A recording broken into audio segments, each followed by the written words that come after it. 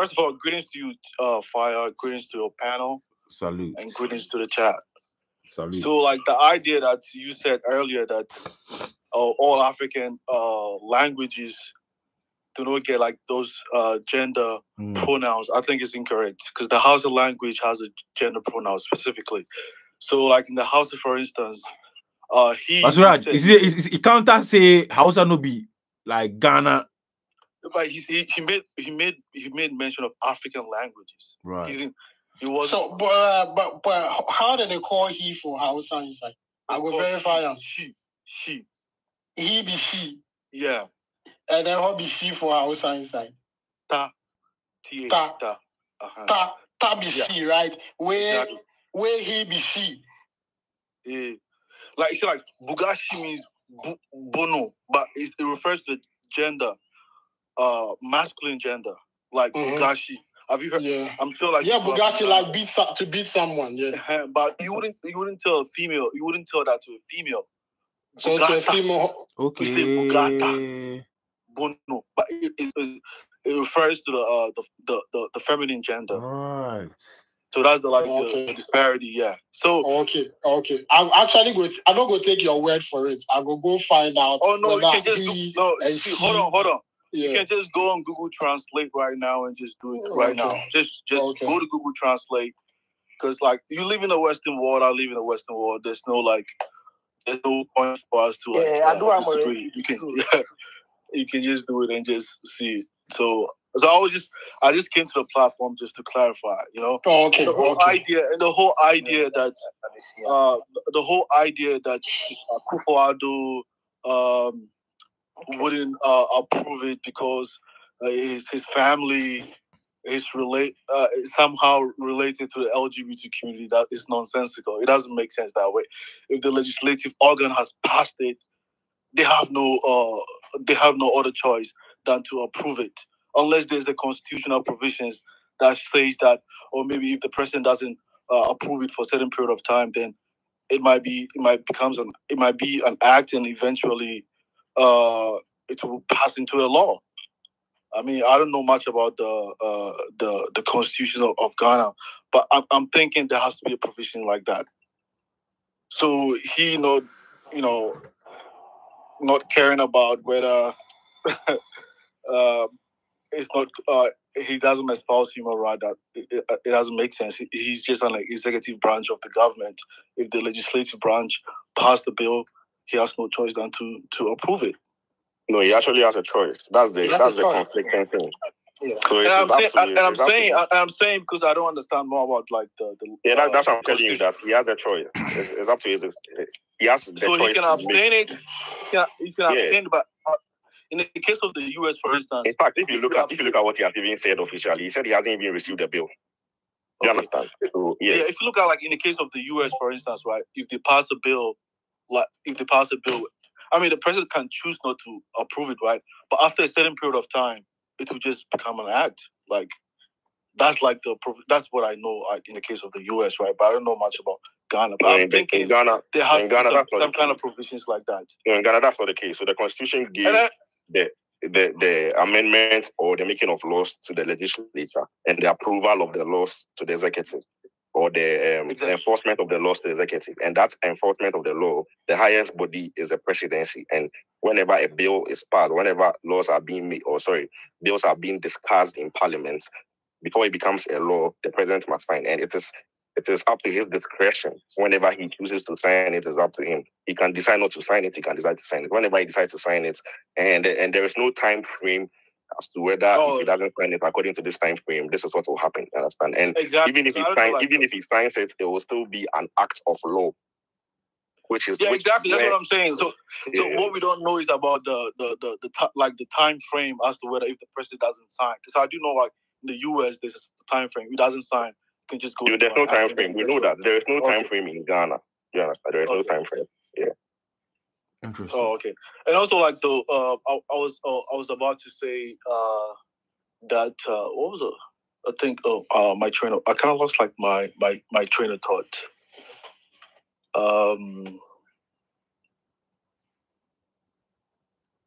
Yeah, I mean, I think in a nutshell, like that's what I wanted to. No problem. As today, when you carry wherever, I just send a request. Just talk. Yeah, I will but- keep you on there still.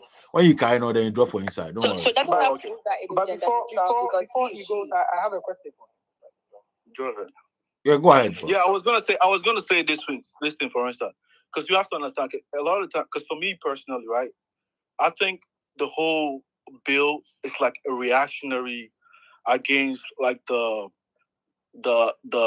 propaganda or the that is coming from the Western world, right? Because like when you pass the bill into the law, I mean, we need to have like some kind of agency, a body to kind of implement those laws. It means you're going to employ people.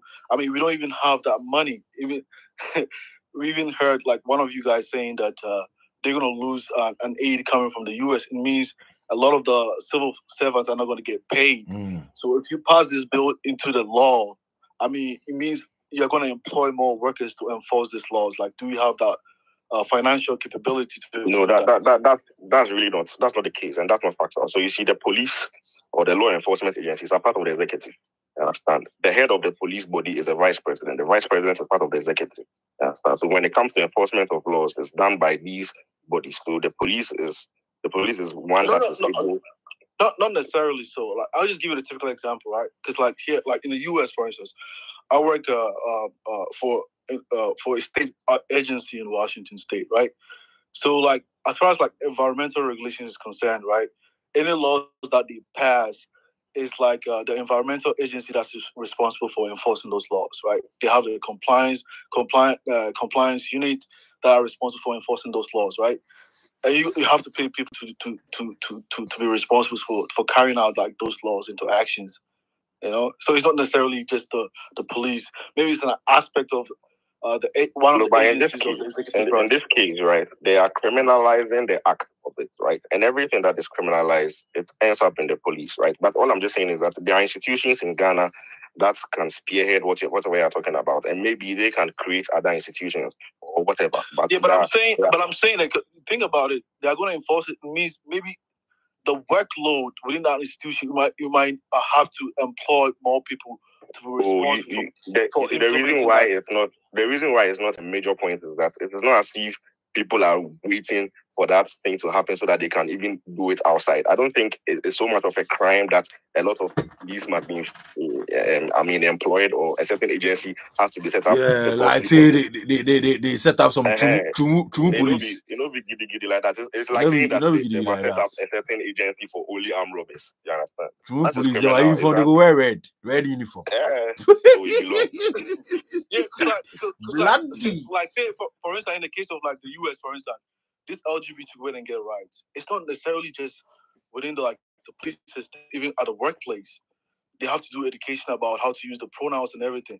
So they are like responsible agencies that are responsible for implementing those across all. I think that would be on the educational level, right?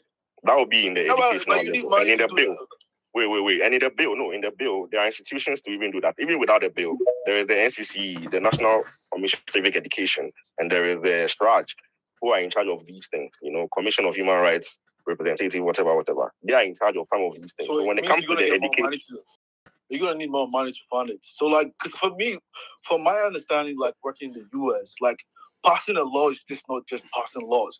You need more money to be able to implement those laws actually. Because here, for instance, in the case of like in the US, the Clean Air Act, environmental laws alone, just in one state, like they need over. I know like US economy is way bigger than Ghana, right? But it needs over like almost close to $1 billion to pass that kind of law just in the state of Washington alone.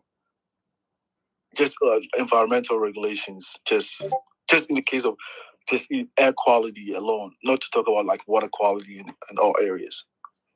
Yeah, I get it, but don't make it look. You're exaggerating the whole thing. I feel like you're making it look so big. I'm just thinking in terms of the practicality. I'm just thinking in terms of the practicality to enforce it. I mean, people are going to work. There's going to be workload if more laws are being implemented. It's going to be a work. No, I don't think that. Going to Do employ you more think? people. Do you think because there's going to be a lot of workload, then we might just forget about it because indeed we cannot pay for the people that are going to help curtail the That's situation. what I'm saying. Like the reason why we passed those laws, we are just reacting to the Western pressure. Because like earlier, I think what the guy, Sabajo, like the guy from the UK, was saying that within the I beg you, don't spoil my day. What's this? Cool down, I beg you. Okay, I'm sorry. Just within like within our territorial boundaries in Ghana, right? Like, we like the pronouns has never been an issue within our cultural practice, right? So why the need for us to just to be competing on the among the Westerners on that level? I think it's just unnecessary. I don't really think to act as a reactionary. It's more like just reacting to the pressures. No. It's more like we are saying that we are resisting any other influence on our tradition and our custom. That is all. You understand? That's why. But Sebe just made it very clear that most of what we consider to be our traditions and custom is mostly stem from religious beliefs and values, actually. And that's clearly stated because this whole thing is about religious and political, even economical, because there are other effects that are going to, be seen whenever it's accepted in your community or not.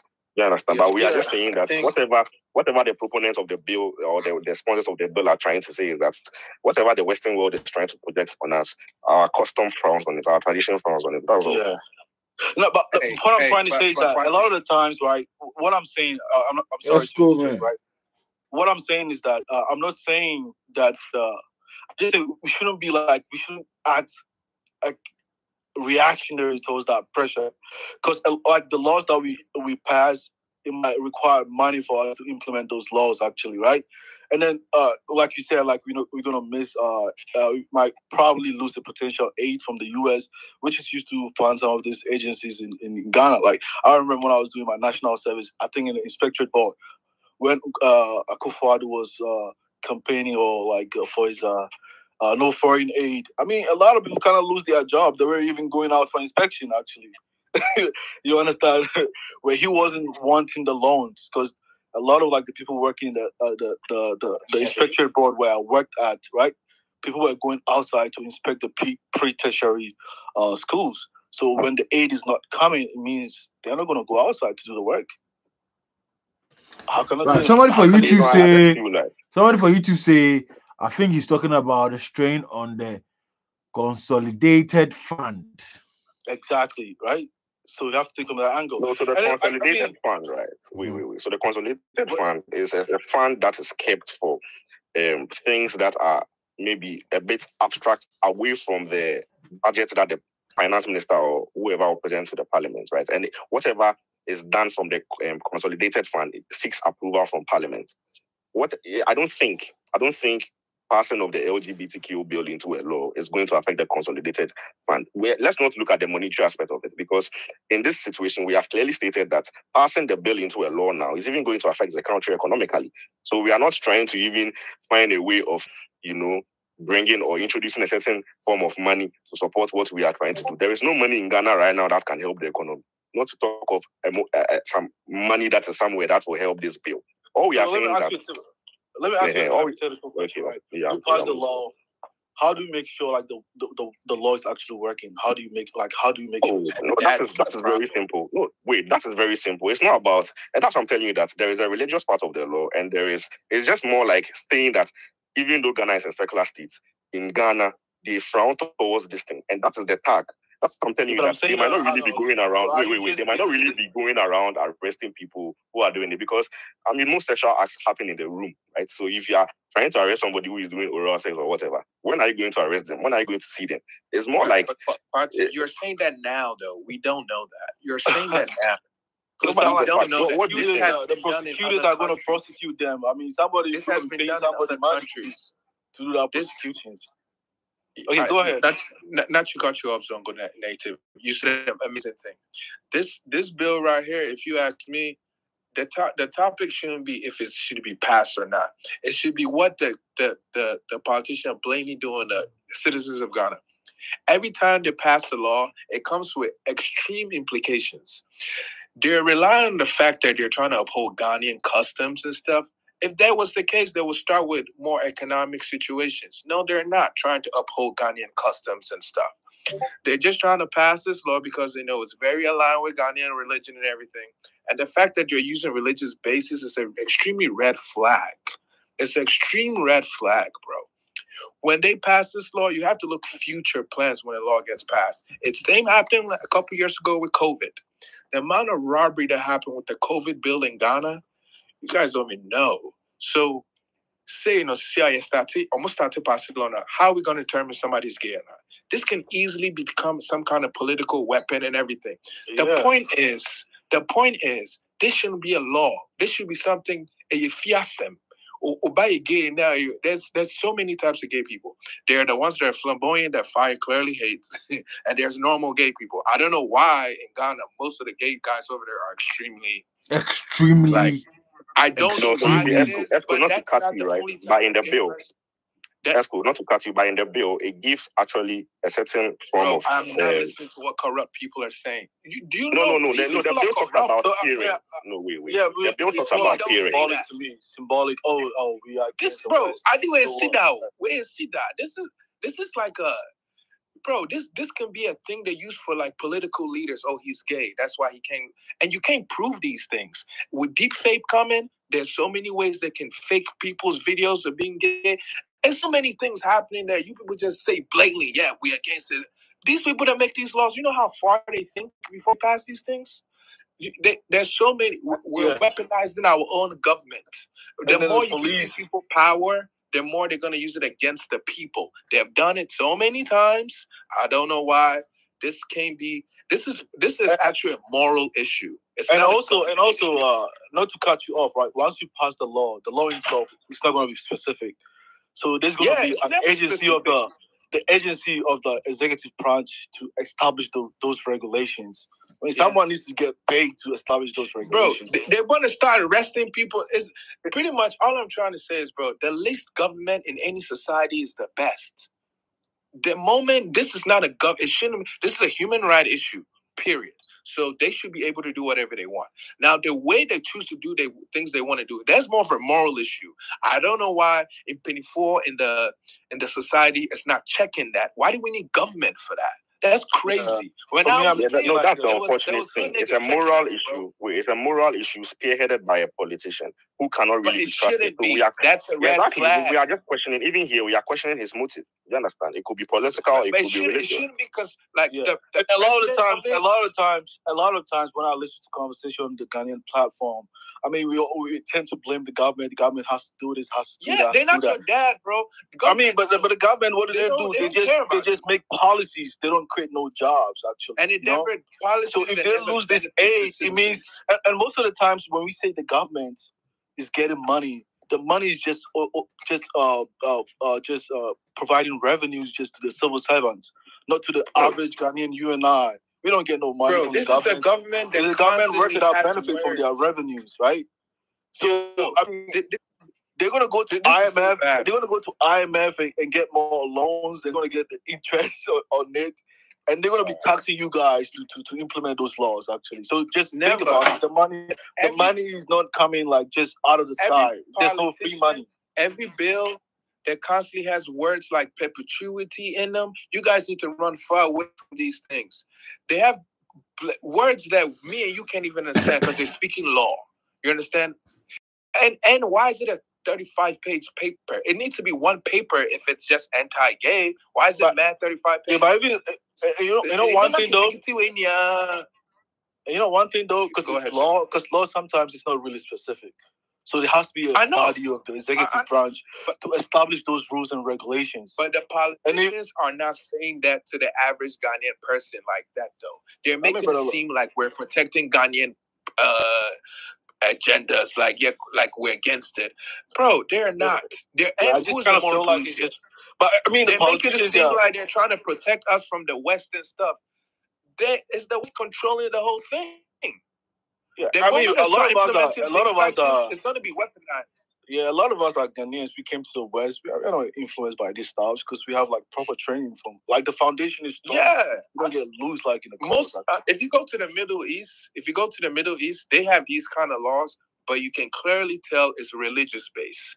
It doesn't have too many in the windows like the way this one is going. This one already has some kind of economic incentive, or financial incentive, or like being taken at worse. That already makes it a red flag, man. Like I said, if we have a problem with like gay people, I think the least is we bring government.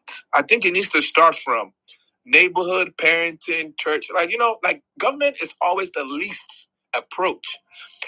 Yeah. History shows. Do you think if it was religious based, right, you wouldn't have any problem with it? But the fact that it's spearheaded by a politician, which is looking more like a government thing, you would have a problem with that. No, that's not true. No, because you made reference to the Middle East. No, because you made reference to the Middle East and you said that it's basically religious. Are you trying to say that if it was religious in Ghana, it would have been cool? No, it would not infringe on human rights? No, let me rephrase what I'm trying to say. What happens in the Middle East, it is religious based, and you can see it's in the culture. They really don't do that in their culture. They have other things. They have women that can't drive cars. It's clearly something that's going on for a long time. With the Ghanaian one, for them to say that it's kind of protecting the old Ghanaian values of like Ghanaian society, switching it. And we have religious people that have like same powers, politicians. That's also very scary. That's not. It's clearly a lie. So what I'm trying to say is, I know Crumpy a red flag. Like what they're saying is not true.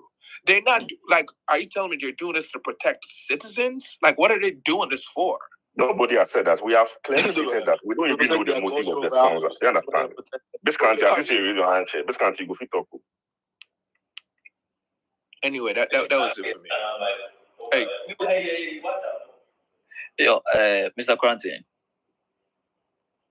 Yeah. Yeah. Then I won't tell you to check this.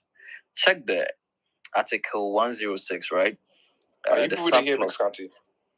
Yeah, we hear him. That's why I didn't hear him. Yeah, we didn't hear him. Yeah. Okay, I'll go if you continue. Yeah, continue. Yeah, I didn't listen, bro. Yeah, Mr. Quarantine, check the Article 106. Check the subclauses 8, 9, and 10. I think it will give you, it will tell you something about if the president, they refuse to sign them, what it will tell you. It will tell you something for the check them. If the president, they refuse to sign them. What be the clause again? 106 clause. Let's make I read them out. 8, 9, and 10. Sure. Okay. 8, 9, and 10. Check.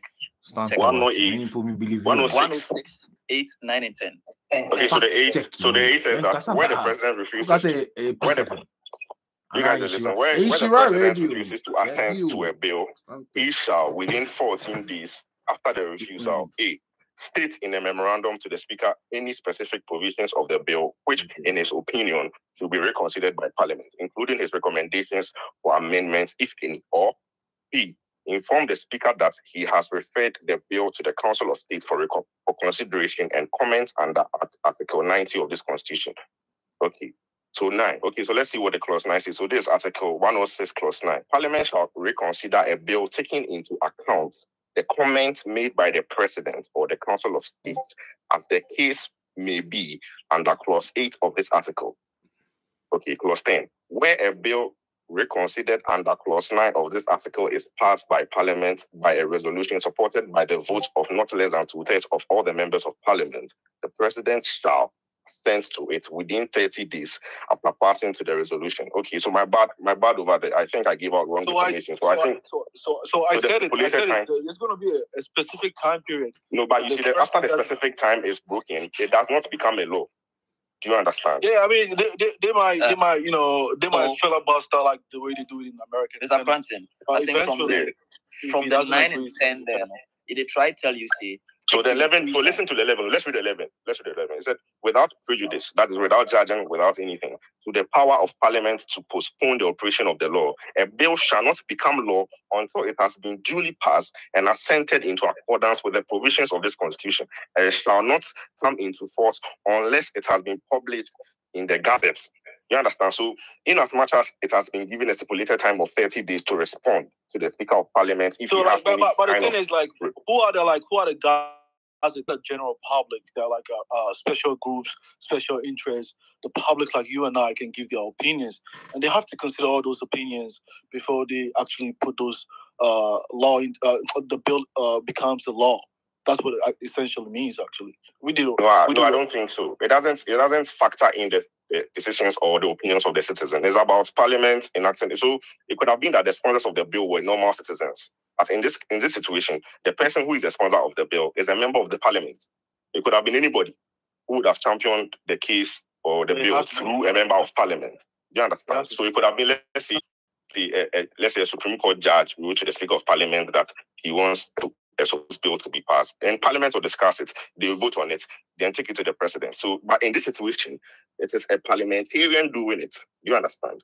But now the law has made us understand that the President has 30 days after the bill has been sent to him to respond, and it's a shall, so it's mandatory. No matter what, he must respond. But it does not tell us that if he doesn't respond, it becomes an act of law. Mr. Kranti, they get them. No, but they get them wrong for that they will side. have to debate on that, and if he doesn't respond,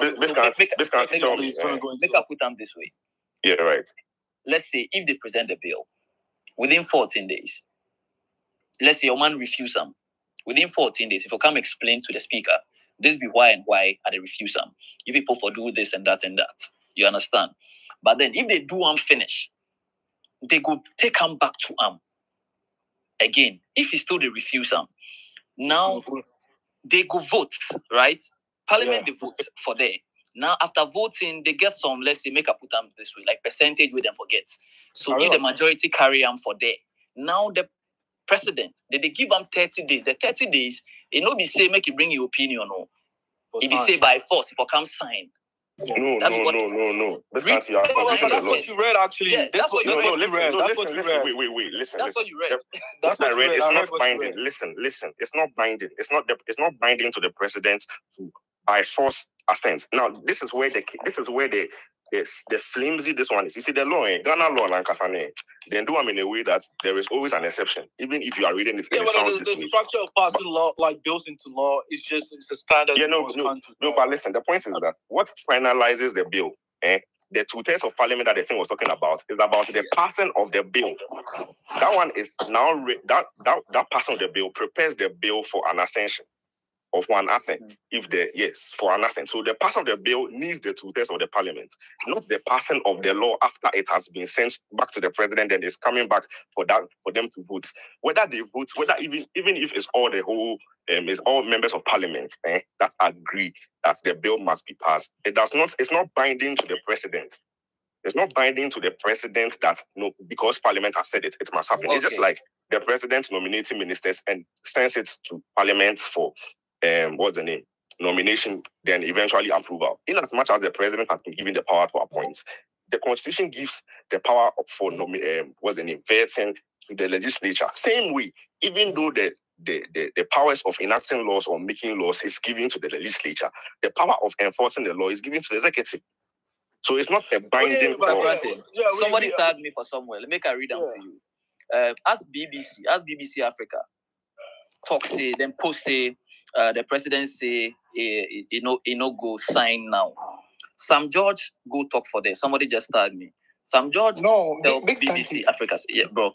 Big Kanzi, that was not the tell Kranti earlier on. Say, if he says Sam George being guys, when I think say he follow in Twitter, he tweets all the time. Yeah. So Kranti, if you watch Sam George talk this matter with Big Kranti, they talk. That's what I want to talk earlier, but I don't want to make you do like maybe banter or something. I want to read them out to one. Go to the Constitution. Yeah, you talk. Okay. This be Sam George. It a comment for the BBC, their side there. It's a point of correction. Article 106, Clause 8, 9, and 10 spell out how the Parliament can proceed to make the bill a law, even when the President decides not to assent to the bill. Cheers. Where somebody come tell them, say, LOL, the provisions you have cited, which state that 2/3 of the Parliament can vote on it, still requires the President to assent to it. You don't even know what you are talking about as an MP. Exactly my point. When Sam George come back to him, tell him, say, It is interesting how you confidently display your ignorance of the law. After Parliament passes a vote by 2/3 majority, the president is compelled, without any recourse, to sign the bill within 30 days. Yeah, I mean, but guys, see, I understand. Like, I mean, this is part of the civic education that we're all going through. But let's understand that the Parliament of Ghana, they have like people with years of experience in the Parliament. They understand the law, so they know like the process, the due process to follow. People over there know it, so let's not try to make us seem like they don't know. Like Sam George, even Sam George has been there for several years. He has his advisors around him. People who are in Parliament for years, they know the due process. So this shouldn't be a challenge for us to be even debating on. I mean, the overall point is the bill, like what benefit? Because for me, I look at it. The money. Like, why are we going to get the money to implement it? Already we are even struggling with the existing revenue that we have. We went to IMF recently to just get a loan to finance not the whole of Ghanaians though, because a lot of times IMF get money, but it's not the whole of Ghanaians.